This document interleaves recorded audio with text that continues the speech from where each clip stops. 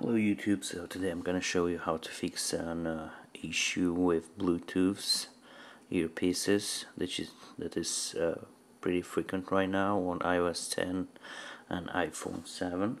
So basically the first step would be to go to Control Center and toggle off, and then to disable it and then enable it. Sometimes this might fix the problem. If this doesn't work, then the next step I would go to Settings, Bluetooth, and choose which one you're using. Let's say this one.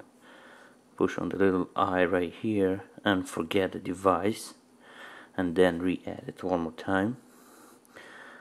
If this one doesn't work again, the next step would be a hard reset, which is by pushing the home button and the power button at the same time and holding them for 10 seconds, so it does a hard reset of the device. And even if that one doesn't work, the last one, what I would do, I would go to Settings, General,